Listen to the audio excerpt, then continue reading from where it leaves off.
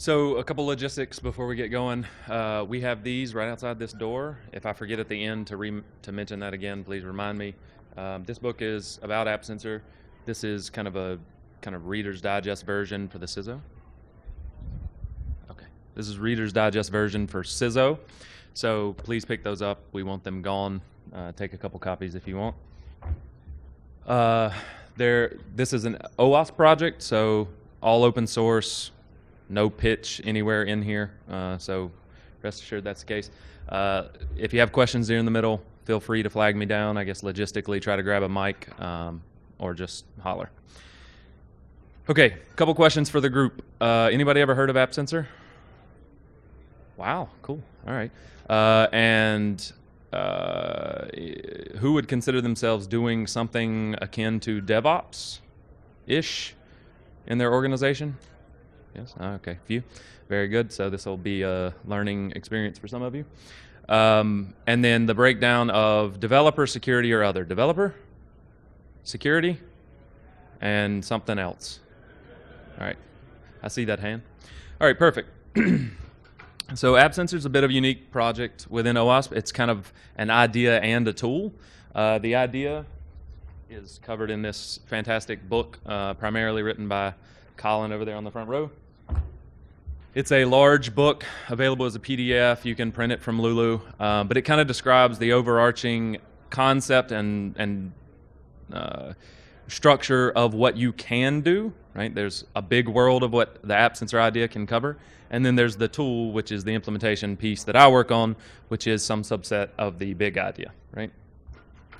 So to start with, this will be the agenda. So who? So to help you kind of build a mental model about what we're going to be talking about, this is kind of the base that we're starting from. So Network IDS has some concept here, so that'll help you frame some of the terminology we're going to talk about. Intrusion prevention is in there. If you've ever done fraud detection, with finance, you're going to be used to those kind of things. There's a little bit of concepts from rules engines, HIDs even. So, and there's a talk on risk analysis and reduction done by Dennis Groves at AppSec. You can probably dig up the video that's kind of helpful for explaining the high level here. Terminology, I'll try to keep it short, but these are going to be kind of important when we get to the diagram. So an event in AppSensor, so this is somewhat IDS-ish, and we do have a longer form glossary if you kind of get interested and want to go read about it. An event is something that's suspicious but not necessarily bad, but we think it might be bad in aggregate.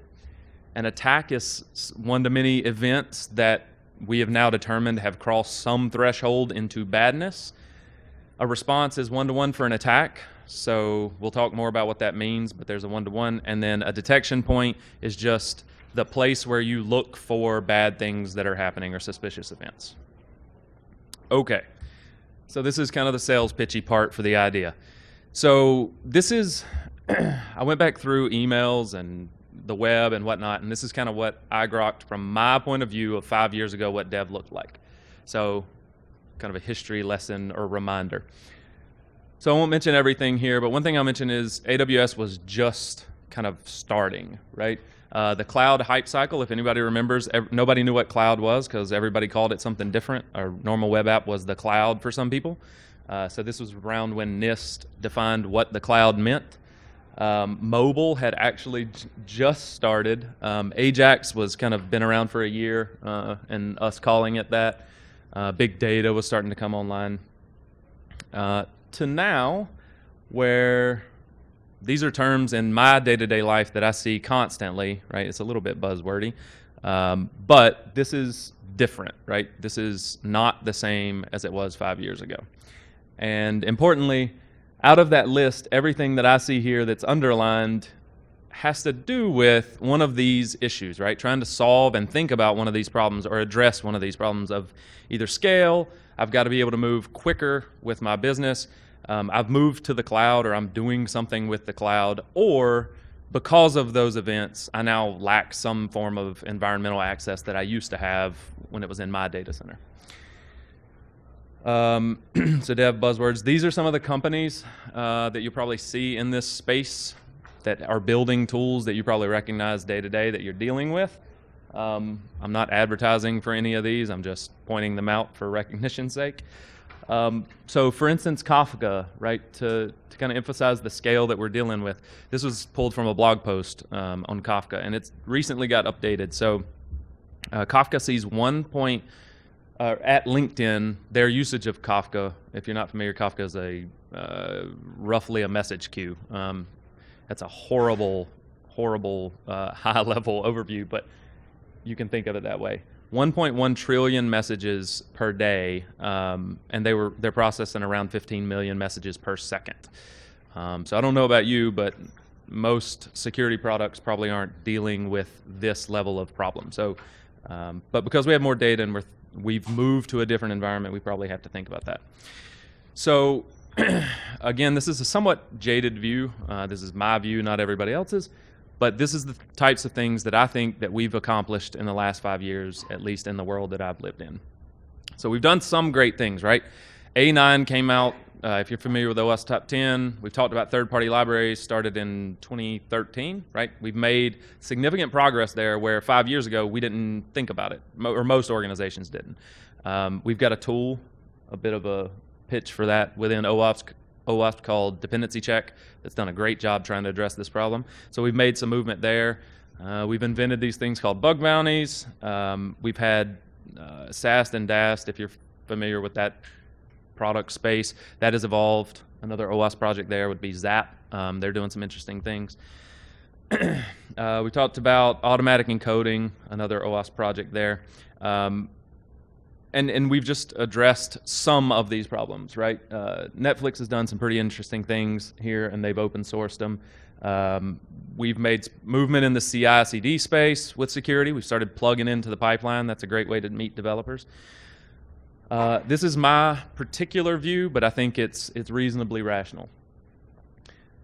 So dev is doing things that let them move faster to make business impact, right? And that's always what dev has done, right? Dev has to support the business or they're not making money. They're not going to get paid if they're not doing things to help the business. Security, we are basically iterating on existing solutions that we've already had, trying to make those better, fill gaps where need be. And we're looking at problems that haven't tackled before and trying to solve some portion of them. So my proposal is, and you've heard this a lot the last 2 days at this conference, losing all this and moving to an environment where you have to deal with these problems is a net benefit for security, not a detriment, right? If you're, I'll just throw you in the classic security bucket. If you're in that world, this probably scares you, but the type of innovation that it forces you to go through, right? We've heard this in the DevOps track a lot. The type of innovation that you have to go through, it changes your business model in security, and you have to get comfortable with some things, but it gives you huge improvements, right? There was a talk in Intuit, right, earlier this week, or yesterday, I think, that was really good and touched on a lot of these issues. So the elevator pitch for AppSensor.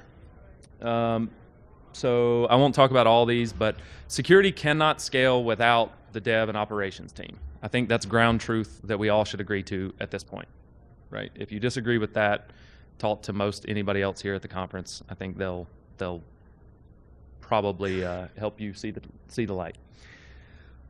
When possible, automated response better than manual response, right? And that's not knocking ops teams. That's saying that they have a lot to deal with. Security teams have a lot to deal with. So where we can automate things, we should, right? That's no-brainer. We talk about IDS primitives. Conceptually, we want to, the AppSensor project is about thinking about events, attacks, those kind of things. We want to make those available at the app layer. This picture is kind of what AppSensor is about, right? The attacker takes this long to perform a successful attack. They're going to try a lot of things, but it take this long to perform a successful attack. We want to stop them at some point before that. That's kind of the idea behind AppSensor. And then on top of that, you heard in the keynote, self-protecting applications. There was a slightly different bent on it in the keynote, but that's kind of how we try to talk about AppSensor. And then, we benefit from other work that we do. All right, so I apologize for these pictures. They're probably not fantastic. Hopefully what you get out of these is the boxes. So if you can see these boxes in the back, yes, no, good. Maybe not the words, but the boxes are good, okay. So I'll talk to the boxes. So this is the basic AppSensor idea. an application, whatever that is in your world, mobile, web, desktop, whatever that is, sends suspicious events to a box called AppSensor. AppSensor, based on some intelligence, makes a decision of this collection of events and analyzes and says, okay, at some point that's now, I've got enough events to decide that was an attack. And then based on that, I signal back to the application itself, you have an attacker and you need to do something about it, and this is the response that you should take. Okay? So this is in a nutshell. This is the sequence diagram for that, for those that are so natured. Slightly broken out view. So this is kind of in the reference implementation. Most of these pictures are now about moving into the reference implementation and thinking about what that looks like. So you have, sorry, I'm trying to stay in front of the mic here. You have a WAF, network intrusion detection, your own applications, like whatever your systems are, right? We don't really care. We just provide integration points. So you have some set of systems that are able to detect events or attacks, right? Maybe your WAF can detect attacks and then signal that into the infrastructure. So something is signaling in data to AppSensor. AppSensor uses some, right now it's a policy mechanism. So it's static, right? You define some policy, your security organization defines a policy and makes, AppSensor uses that policy to make decisions, and then it will event that data out. So responses get piped back to the original application or whomever you want to notify, and then it will signal that data out to whoever you want to notify. So if you've got visualization tools, if you've got a SIM or analytics or whatever you want to do with it, right? We're just kind of data courier. Slightly further, so go back one slide. That circle in the middle, AppSensor, this is a breakout of it. Data comes in, and this is super high-level architecture, but data goes into these data stores, whatever you want them to be, whatever the implementation is, and then we have listeners on the data stores, right? And our listeners are basically broken up into analysis engines and reporting engines is what we call them. This would be analysis engines are things that look at data, make decisions, and probably write back to the data store in some way. Reporting engine is everything else that just takes the data and does something else with it. So you can signal off to, we've got integrations with a lot of different tool sets. Okay, so emitters, we have a lot of different, this is just kind of a super high level, this is what we support now. It's really straightforward and easy to integrate into whatever your organization uses. If you have something that you want, bug me and I'll do it, or somebody on our team will. WebSocket tends to be useful. We got ELK and InfluxDB done as part of the OWASP Summer of Code here the last 6 weeks, so that was pretty cool. We got a student to do this. That was fantastic. For framework integration, I'll talk a bit more about this later. This is one of the weak points with the reference implementation, to be honest, right now, because everybody has a framework, right, and all of them are different, and trying to integrate into those frameworks is a lot of legwork. So once you do it once, that you don't have to worry about it again, but there's some work to do there. So we'll talk about that a bit more. Storage, config, communication mode. So communication mode, we spent a lot of time in the last 6 months doing this work, because as we talked to people that were using the product, they kind of said, okay, we're using this in our enterprise, we're using this in our startup, we're using this in wherever. We need support for this. We're not going to build it. We're not going to build all of the hooks. You should have some canned ones. So we implemented a bunch of canned ones. They seem to work. Okay, a bit more technical. I'm about halfway through the slides, and then I have a demo at the end. So we're doing well on time. So who recognizes this? Can speak intelligently to it? Yes? No? Okay. Sorry, hands went down. All right, so this is an HTTP request. This is kind of what your browser's sending. This is what it looks like. I'm not quizzing you on this at the end, so don't feel that you have to pay that much attention. Excuse me. But as an attacker, the things you might want to fiddle with to perform some change and get what you want, get whatever outcome you want, these are a few things that you can tweak.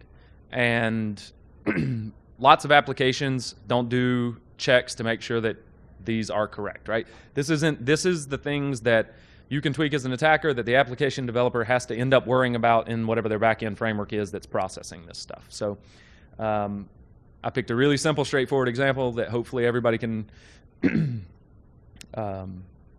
relate to in their day-to-day lives, which is I'm going to transfer money from account A to B. I'm going to transfer some dollar amount. So we have some account number here, right?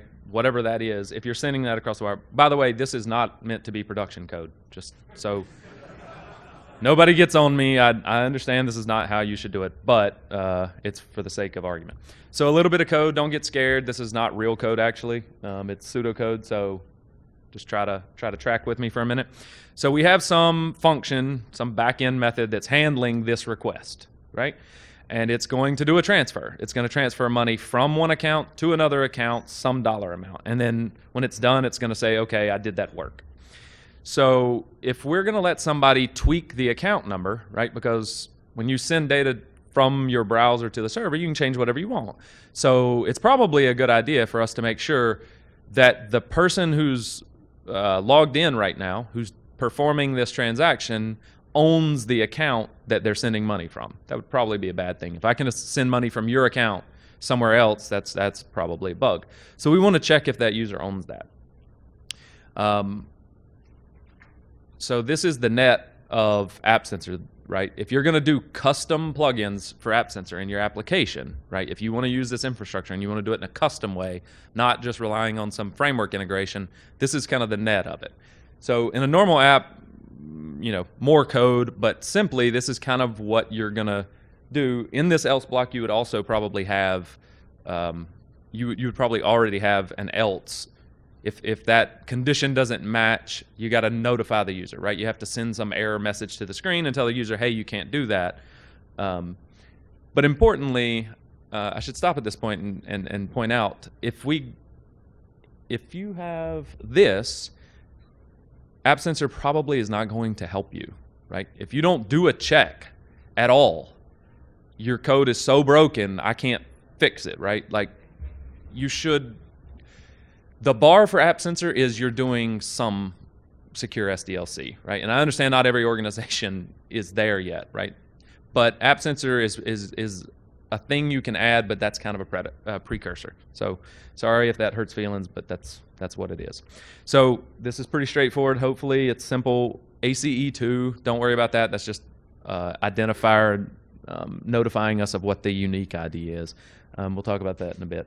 So we're saying AppSensor is something. I want to add an event to it, and what this will translate to, depending on your the way you set AppSensor up, is I'm going to send a REST request to AppSensor. I'm going to fire off something to a message queue that drops an event on the wire and then notifies AppSensor, and then AppSensor continues to do its thing. So from the application side, basically I'm looking at places where I think an attacker might try to do badness, and I just notify whenever I see these things, right? So there's lots of approaches I can take then to plugging these things in. So I can look at doing it manually, right? This is one option. I can actually change the code. I can look at building libraries. So anybody heard of ASAPI? The failed, or the, not failed, sorry. Quarantine, what do they call it? Defunct, yeah, sorry, I'm not trying to knock the project leaders of that, but it's come under fire a little bit here lately. Anyhow, it's a enterprise security API, right? And ASAPI has built into it, that's actually where AppSensor started 6 years ago. ASAPI has built into it this concept of intrusion detection. So in ASAPI, when you do input validation, if it fails, it notifies an internal thing in the ASAPI system that says, you know, intrusion event, right? So it passes this thing that says a bad thing happened when you were trying to do input validation. So ASAPI has some very, very limited things that it can do, like log this data. So AppSensor was built originally as a drop-in replacement for that component of ASAPI, and it's expanded from there.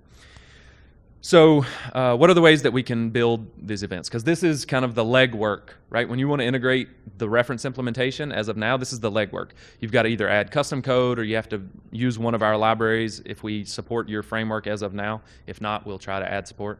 But this is the work. So as a help to this problem, I wanted to talk about a couple different things. One is the OWASP Aside project. So that's led by Dr. Chu here on the front row. It's a group from my alma mater, UNC Charlotte. This is another project that came out of there.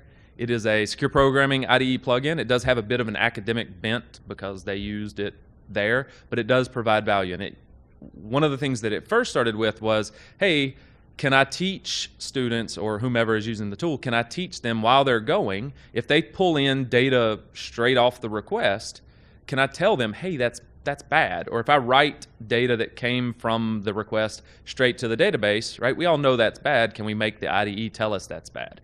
And can we force them to use safe libraries? So there's this concept that it will help you, that it will kind of tell you, do this thing as you're typing, right? So there's the project link for it. So I'm going to speed through these. iTest, I understand, just I'll talk through it. So what's happening here is you are pulling data in, and you're basically pulling data in, and it's wanting you to do input validation. It's wanting you to test the data that's coming in and make sure that it's okay and ensure that you've checked it. So this is ISAPI code that's pulling this in, and because we're using ISAPI and we know kind of what the validation rules are for ISAPI, then we know that, hey, if it goes outside these bounds, we can mark that as being a bad thing that we need to notify about. So this is the particular bad data that's coming in, and this is what it'll look like in aside. So we get this particular bad data, we're typing it in, it does its thing, and it will drop down for us, what do you want to do about that, right? So I want to sense one of these events that I think is possibly malicious. And then it will wrap this with this exception that signals to aside for you. So the net benefit here is I don't have to necessarily remember in every single place throughout my application to do this custom thing, right? My IDE tells me as I'm going, hey, this is a good opportunity for you to make some signal, and it'll wrap it for you. This is a handful of the things they support. Pull the slide deck down. I'll post it in a bit, and pull the slide deck down and read those. That's great. So yes, that's what I just talked about. So the second thing I kind of want to cheer on is the Summer of Code Sprint, I think it was. So OWASP funded, you've probably all heard of the Google Summer of Code. We've done that in the last few years. It's a fantastic thing. We didn't do it this year. Not exactly sure why OWASP wasn't accepted, but we weren't. So OWASP put up its own money to pay students to come in and do work on our projects, right? And so we were the beneficiaries of that in AppSensor. So we got 2 things done in 6 weeks, which is actually pretty impressive for a student who is still in school and had never worked with these technologies before, never started on AppSensor. So a bit of a sales pitch that it's not that hard. He was able to take all of our data that we report, push it into the ELK stack, if you're familiar, Elasticsearch, Logstash, Kibana. It's basically a reporting tool, or that's what we were using it for. And then another path to kind of the same thing, a visualization, is InfluxDB, which is a time series database, and then Grafana, which is a dashboarding system. So I'll try to speed through these a little bit as well. This is what his machine looked like while he was doing that work. This is him setting up the queries for it. Again, you're not going to understand that. And this is kind of what that data looks like, right? This is, again, all of the signals that you're seeing in this presentation, I apologize, are somewhat on dummy data that he needed, so I produced it, and that's why it doesn't look so great, but I promise it still works. This is the final for Kibana. So for Grafana, same type of deal, same data set, it's just producing these pretty graphs. Right, so, Okay, so machine learning. So this is an area we kind of want to explore. If we have any folks who focus on machine learning in the room, please come talk to me later. Or if you know people, let me know. So like I said before, what we do now is policy driven, which means you kind of define this spec that says something to the effect of, if I see 30 of this type of event in 10 minutes from the same user, that's badness, right? You have to define some layer to tell our analysis what to look for, right? And then we check the data store as new events come in and make decisions on based on whether that policy has that threshold defined in the policy has been crossed. But that's statically defined. You can go down the path of giving people a UI to change that over time. That's fine. But somebody smart has to define that policy, right? And I still think there's tons of value there, because if you know your application, and particularly if you know what the runtime, what your application looks like at runtime, then you can set that. Actually, a good time for a question. Who feels confident they know what's happening in their applications at runtime? Awesome. That is true for everybody, including me. Yes. Yeah, I was trying to promote hand raising. Sorry. Who knows? No. So yeah, I think that's most of us, right? And that's kind of sad, right? I mean, I think we can be honest that we should know. We should know more, right? And I think the last couple of days, what I've seen a lot of is the people that are doing a great job that we kind of look up to and respect. A lot of their work has been in monitoring. You can't solve what you don't know is happening, right? So that's part of what this is about. We're trying to use machines to tell us, to an extent, okay, this is happening live right now. We have ops tools that do that to an extent, but I think that's an area we should really explore. So if you're not familiar with what machine learning is, there's a lot of complexity there, but there's also simple versions of the same thing. It's just basically behavioral modeling. You look at something, if you've ever put a WAF in learning mode, you could call that machine learning. It looks at the data for a while. It defines what normal is and then looks for aberrations. So we're exploring using this for some canned set of things that we can check for. And obviously that's the tough bit of machine learning, is figuring out what works, right? But because I have a relationship with UNC Charlotte, same people that did Aside, they have a PhD student that they loaned me for a little bit to do some of this. He built a very, very simple manual machine learning algorithm that does this. So pretty pictures are good to look at.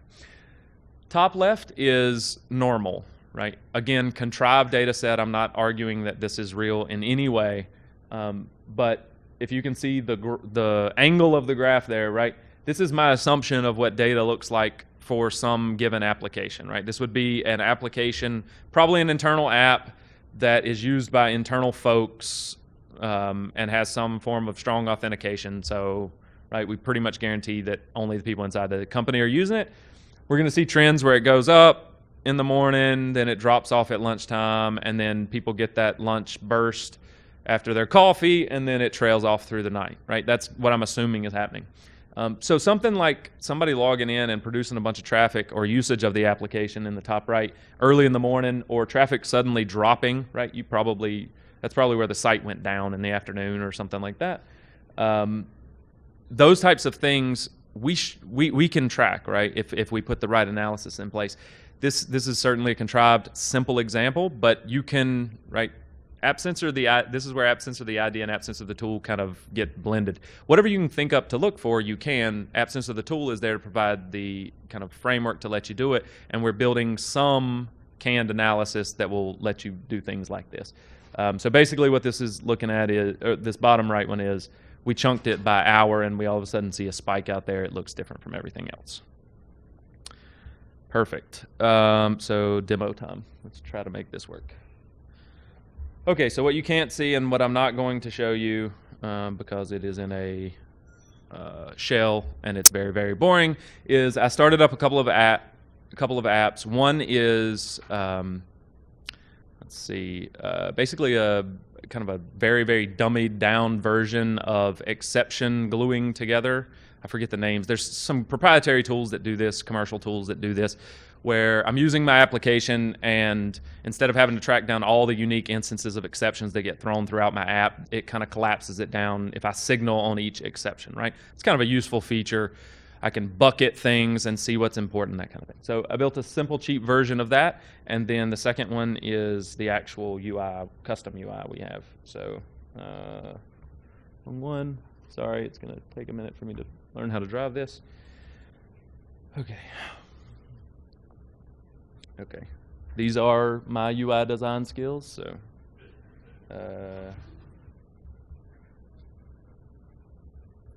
it's as eminently hackable if you read the homepage. I don't want anybody to remember my password. It's too easy. Okay, so try one more. Hopefully it's still there. Perfect. Okay, so this is really, really fast demo. It's very simple. I'm just trying to show off the idea, right? So what we typically, the use case we typically are looking for with AppSensor is badness and attacks. I just want to point out that's not the only thing you can do, right? This is a generic eventing system, and based on some threshold, some decision, you can take some response, right? So if you want to put this in, make it an exception tracker, fine, you can do that, right? If you want to say, if I get 500 exceptions in an hour, that's weird. I want to, you know, page somebody or mail somebody or something. You can do that. It's supported. So this is the exception thing. So I come over here. When I click exceptions, what's happening in the background, right? It's really easy to throw exceptions in this application. What's happening in the background is it's a URL, and on the back end, it's firing an AppSensor event and then triggering an exception, right? Throwing an exception. Okay, so back to the other page. Yay, it worked. So you mouse over these and you see the stack trace, right? This is not exciting. It's just showing you can have a use case. You can cover multiple use cases, and so we're bucketing each exception category. Yay. All right, so that's less useful. All right, so this is the peak of my UI design ability. So if you want to contribute to AppSensor, by the way, come do the UI. That's fantastic. So for a while, we've had the complaint, okay, you're generating this data, how do I see it? So we provide, most enterprises don't want our UI, right? They want data out and they'll stick it in whatever they want, right?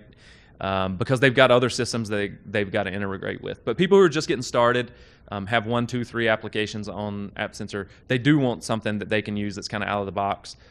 So this is never meant to be a commercial product to replace everything. If people want to contribute and do that, that's fantastic. But this is basically kind of to get you step one, and then if you want to integrate with other systems that can do this, fantastic. So I'm an analyst, and I can log in. Hopefully nothing breaks. Oh, it broke. Cool. Let me try that again.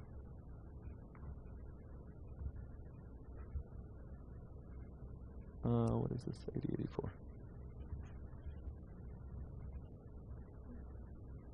Ah, this is really scary big. Okay, sorry.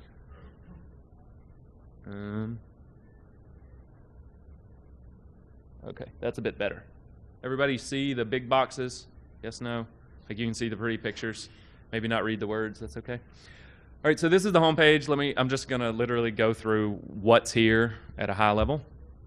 So at the top, it'll let you go from the last hour, the last shift, the last 8 hours, 24 hours, week, and month, and it will auto default to the most recent, the shortest period that has data, right? And then it'll start showing you this information. You know, little things like the detection points that we see the most. So you may be concerned that we're seeing a lot of whatever IE1 is, or we're seeing Bob do a lot of badness, so we want to go research that, right? So we can go look at Bob, right? And Bob's doing all this. Bob, he went on a storm at this point in time for some reason. So he's doing lots of different things here, and yeah, so this is kind of boring, but yeah, you can see the data. We try to group things by the category, so we'll talk about detection points in a minute, but briefly they are what type of thing you're looking for, and we have a whole page that describes kind of the buckets that we think make sense for you to bracket these things in, and so we bucket them that way to make it simpler. This is a pretty picture. This is a, you know, you have to have this, any security tool has to have the scrolling thing, right? So that's there. You get that for free. Trends. So this page is a bit more difficult to explain, but hopefully I'll get through it without confusing you. So I probably should have terminated this and made it look a little better, but you have 3 options, black, red, or green, okay? So this is meant to be kind of dashboard for upper management to see I'm okay or I'm really bad. So black means I'm roughly where I expect to be given my previous data. Red means I've got more attacks coming in than I have considering my previous data average, and green means I'm getting fewer, right? So it's pretty simple, straightforward. Again, the buckets are hour, shift, day, week, month. And then the last bit that's there now, oh, sorry, I should show this. Configuration. So this is pulling from the server. One of the things you do when you set this up is you're hooking it up on the, you're pointing it at the server that has this. So this is kind of what our configuration looks like. So you can see that, you know, we're setting up what we call client applications, and we're giving them roles and all that stuff. So the more interesting bits are down here. So hopefully you can, well, you probably can't read this, but I'll help you. So we have a detection point that we want to find that's an input validation issue. You are looking, the threshold is if I see 5 events in 20 seconds, and the things I want to do in response to that are log, first start with logging, second log the user out, right? So that's what we can do in response. There's a pretty good view of that. And then the last thing is every page has to have one of these. I show you this simply because I worked on it. I don't necessarily think it adds huge value, but it is pretty. And I don't think any of these will pop up in the time we're watching it, but these are all events, but when they're yellow, and yes, they will all go to the same like 10 places because I hard-coded this data set, so sorry. But when it's an attack, it'll be red, and what happens is, like if it's going from, you know, whatever the West Coast to South Africa, the attack will come from West Coast to South Africa, and in its place, you'll see a green one go back that says, hey, we're solving this with a response, right? So very pretty, nice colors. Yay. Okay, so let's try to go back to the presentation if I can figure out how to do that.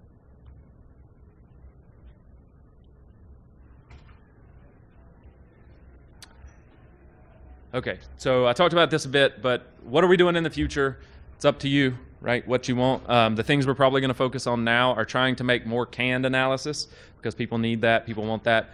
It needs to be simpler, right? It needs to be less work to integrate it in your applications. It's a bit of a hard problem because the concept behind AppSensor is you are doing things inside the application. It's not a WAF.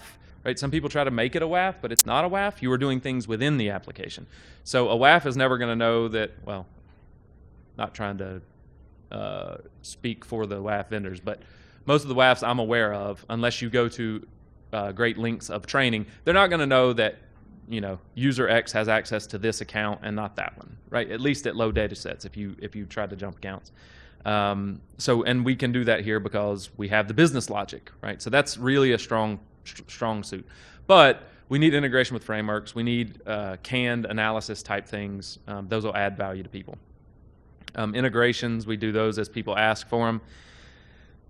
And then, you know, normal stuff. There's plenty of things to do, so I will be here until tomorrow morning.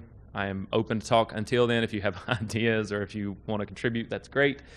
We take code, we take documentation, we take ideas, thoughts like this sucks, I'm fine hearing that, right? I want to do something that serves other people.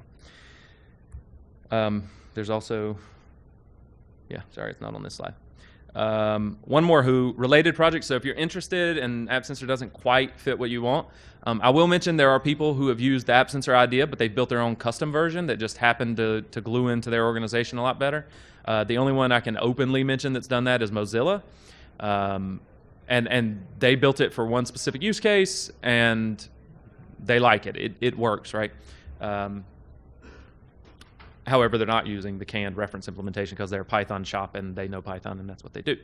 Or at least the team that's doing that. So related projects. Ensnare is a Ruby on Rails implementation. So if that's your stack, this is something that the Netflix guys did. I'm not saying it's a full-time supported project or anything, but it is it's probably better than a proof of concept. So if you're interested, go look there. They do some slightly different things than we do in addition to us. And they can do that because they're baked into the framework, right? They have tight integration, but you're not going to get other languages or other frameworks out of it, but good project to look at. Fido is what I'm going to call it. Fido, perfect. Fido is a fantastic project out of Netflix that is something that they live and breathe on, from my understanding. Netflix is producing some pretty awesome stuff if you're in the space. and they've got, again, a slightly different bent, but really cool stuff. If you're interested in this space, look at it. Remon it doesn't have the concept of the response, which makes AppSensor really, really useful, right? Based on what happens, I can respond. Excuse me. It does have the concept of response. It doesn't have the back to the application response. That makes it powerful, right? Because something else is doing my detection. It can come back to the application, and I can do something with that in my application. I can lock the user. I can log them out. Remon, though, is pretty slick, and it does have a lot of canned integrations if you're just wanting to do monitoring type stuff. Lastly, ElastAlert. It's a project out of Yelp, I think. Is that right? Some folks at Yelp built canned Elasticsearch searches. So if you're using Elasticsearch for data, they built canned security related type queries that are helpful there. So this is my last thing probably that I want to say. Please pick whatever tool works for you, custom, AppSensor, this, whatever, but use the idea if it makes sense in your organization. It is powerful, it does work, it can save your people a lot of headaches and time and give you intelligence up front. There's a whole list of contributors. I will not go through these, but there's a lot of people. It's on the slide deck. That is me. Remember the underscore in JT Melton for Twitter if you're trying to track me down. And links. We do have a nice little micro site that gives you kind of a canned intro. And it's on GitHub. Everything's open, completely open mailing list, all that kind of thing. That's it. So, questions? Yes? No. Yes and no. So AppSensor is for Java applications was the question. So we get a little bit of beef on this. So AppSensor came out, quick history, AppSensor came out as a document and like a throwaway implementation that Michael Coates admittedly says was throwaway. I came into the project because I built something very similar because I needed it for work and I didn't know AppSensor existed. So I built it and then started looking for it because I thought it was a good idea. I was going to try to open source it. Didn't exist, so I offered to fix some bugs in the original implementation, and then I got saw an email to the mailing list where Michael said, "Hey everybody, congrats to John, he's the new dev lead." How did that happen? So hard to say no, so I just stuck with it. And 5 years later, here we are. So yes, it was originally Java only. It was baked in kind of as a library, and the reason for that was because it was a drop-in replacement for a SAPI, which was baked in. The only implementation of a SAPI that I know of that people actually used was Java. So SAPI had 10 whatever components, and AppSensor was basically put this library here. It disables the original AppSensor intrusion detector and overrides it with AppSensor. Disables the SAPIs, overrides with AppSensor. A couple years ago, though, after I had a kid and kind of made it back, recovered from that, we rewrote it, threw everything away, started from scratch. So run back to these boxes. And if we don't get through all the questions, I am here tonight, tomorrow, bug me anytime. So the circle in the center is Java, because that's the implementation right now. Everything else can be whatever you want it to be. So the circle in the center exposes communication modes is what we call them, right? So you can send me data over a Kafka channel or whatever. You can send me RabbitMQ. You can make REST API queries. You can set up a Thrift client and send it that way. So yes, the application itself is Java, but you don't need to be concerned about that. All you have to do is whatever your core competency is, if you're a Rails shop, if you're a Go shop, whatever, right? They all support one of these communication methods or something that I can build for you. And then you just send me data that way. I'll pick it up off the wire and do the thing with it. So yeah, whatever you want it to be, it's fine. It all works. Others? Yes, no, maybe? On the response side, you're registering a response action, right? I heard you, but I'm gonna let you ask again so they get it recorded. So on the response side, I would register a response action in the XML you showed. Yep. And then do I have to provide a REST or SOAP or Kafka API for you to call back to that? So yeah, okay. So the response side. So anybody in here architects? Perfect. So I did have a lot of conversations with architects. I was in that world, enterprise software, so I know the challenges you're talking about, right? How do you sell this? So my personal recommendation, take it for what it is, right? It's not going to work for everybody, but if I was in an enterprise, I would pick my RabbitMQ, Kafka, whatever you want it to be, and you send me responses on one channel. You send me events and attacks on one, and I'll spit out responses on the other, and you can find out that way. You can poll if you want. I specifically made sure that we weren't doing like AppSensor making a call back to the client application, right? Because that doesn't fly it with any architect. I'm never going to get AppSensor making outbound requests back to the application. So you can poll, you can get register to the WebSocket, but I personally like Kafka quite a bit. I think the tech is strong, and if you can get it in your org, it's pretty slick for a lot of the things it enables. And then with Kafka, anybody can register and consume, like they can roll back to the beginning and consume all of them off the wire. So you can run a batch job once a month and pick up all the events and shove them in your SIM if that's the way you want to work it. So that's my personal recommendation, but we support lots of things. Yes, no, maybe? Yes, sir.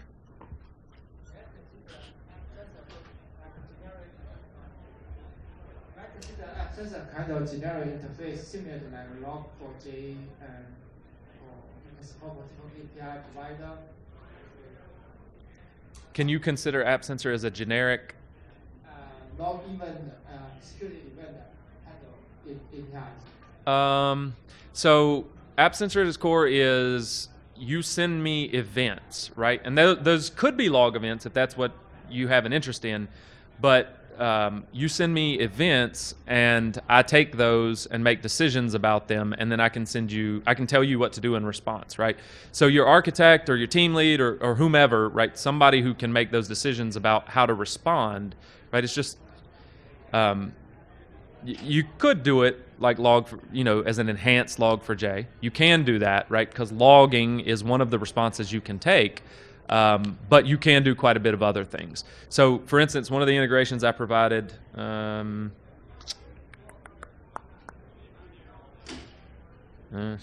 trying to get the right screen. Here is Spring Security on the bottom, right? So if you're a Spring Security user, which I am in my apps, if you're and hence why I wrote it, if you're a Spring Security user and you signal out events, we do two things. We hook in with Spring Security because they have an eventing architecture within it, and we see when you have whenever you try to attempt to log in and you fail, Spring Security fires an event. That's part of its architecture.